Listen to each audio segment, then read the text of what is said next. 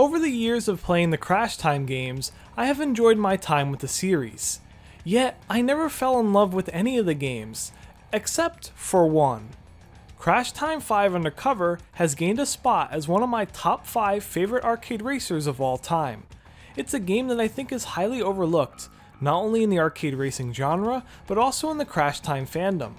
In this video, I want to take the time to highlight what I think the game does excellently.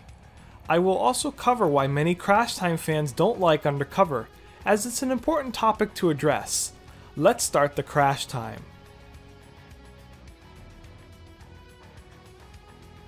Instead of the gun or the explosive drone seen in the previous games, Undercover replaced them with brand new abilities, which includes an EMP, grappling hook, spike strip, oil sprayer, roadblock, shield, and repair kit. This essentially turned the game into a weaponized combat racer that was seemingly inspired by Need for Speed Hot Pursuit 2010. Since I love this style of vehicular combat, I think it was a really good addition. It increases the absolute chaos and fun factor of the game. Being these abilities are utilized in the career mode, it also fixes a huge issue of the boring campaigns of the previous games. Especially after the mind-numbingly repetitive career of Crash Time 4 The Syndicate, it's such a refreshing change.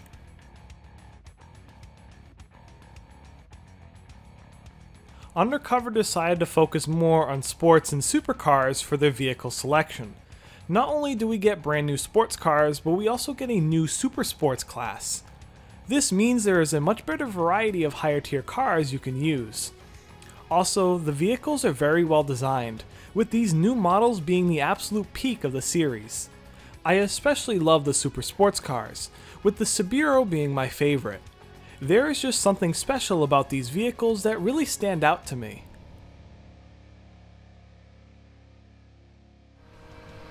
Undercover has the best sound design in the series. Vehicles have great sound mixing, and the overall quality of the sounds is much better. The crash sound effects are also really heavy and impactful. It's much more over the top than the previous games, but it fits in nicely with what the Crash Time series is going for. Just take a listen to the sounds in the Syndicate compared to Undercover to hear what I mean.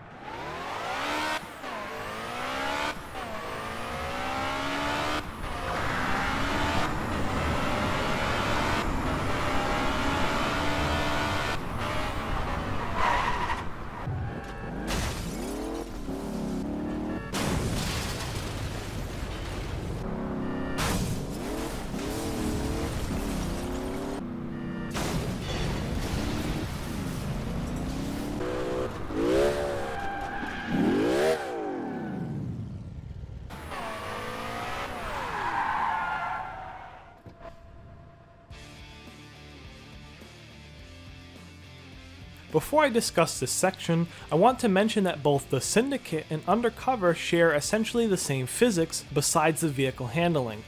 So anything I say here also applies to the Syndicate. Firstly, the cars have weight to them.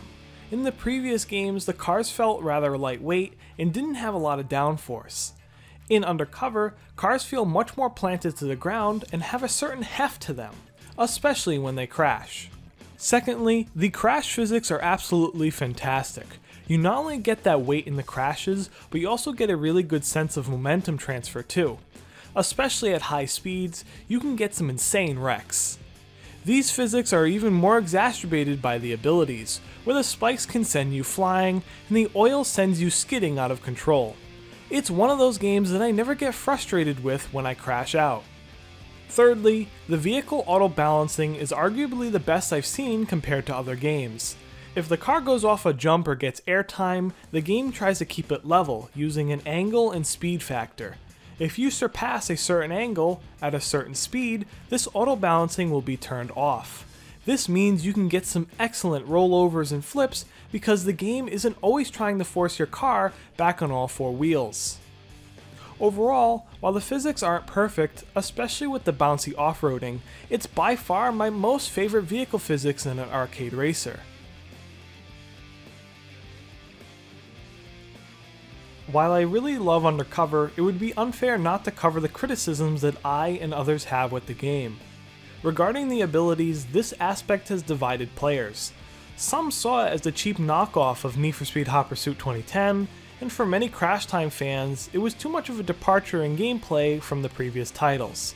While these abilities can be turned off in the single player races and in multiplayer, you are forced to use them in many story missions.